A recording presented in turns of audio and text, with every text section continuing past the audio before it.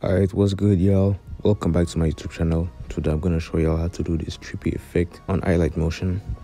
So first, what you're gonna have to do is have your base clip and a mask, the mask version of your clip right there.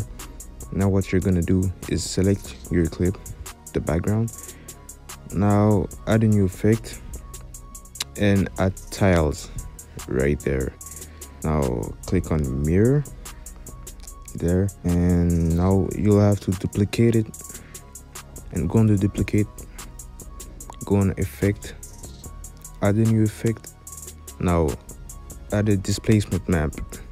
Now what you're gonna do is go at the beginning of your clip, add a keyframe, and go at the end, add another keyframe. Now at the beginning, what you're gonna have to do is play with the y-axis so it can make something really messy like this. I suggest you to play around with the from center and invert settings like this to achieve something that you like. I personally like that, but I think the animation is too fast, maybe because I picked a number that is way overkill. So what I'm gonna do is just decrease it.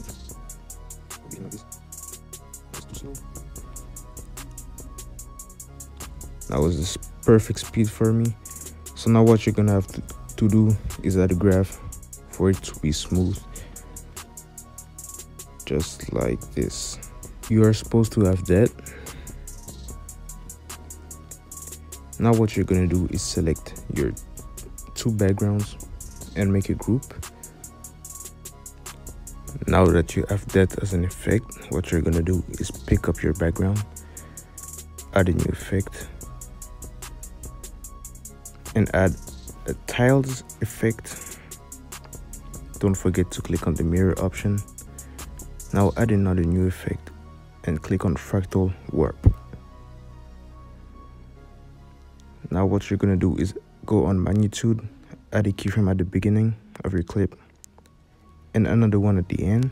Now the end keyframe will be at the value of 0 and the first one will be at whatever value you like the distortion of. I'll keep it at 275 and do the same for position. Two keyframes, one at the beginning and one at the end. The second keyframe will stay at 0 and the first one will be a negative number, 369 minus 369, and it should be like this. Now just don't forget to add a graph for the position and the magnitude, just like this. Now what you're gonna do is add a new effect. Go ahead and pick pinch and bulge. Now at the center, just make sure it's centered around the subject and make the radius stronger like this. Now select strength, add two keyframes, one at the beginning, one at the end, and the end keyframe will be at the value of 0 and the first will be at whatever value you like. I'll keep it at -1 and just remember to add a graph, just like this. You could add some colors. You could go over to color and light and play around with the U shift. One keyframe at the beginning, one at the end, as usual. The end keyframe will remain at 0 and the first keyframe will just be you enjoying yourself, like so. And don't forget the graph. So to make it more flashy, you could also put a saturation effect. Go on color and light and go on saturation and vibrance, and keyframe at the beginning, keyframe at the end, upper the saturation and the vibrance. Do the same for the keyframes here.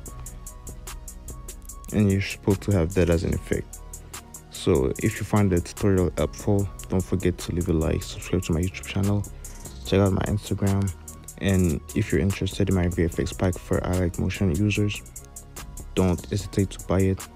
If you can buy it, just share it or just support my content by liking this video and subscribing to my channel.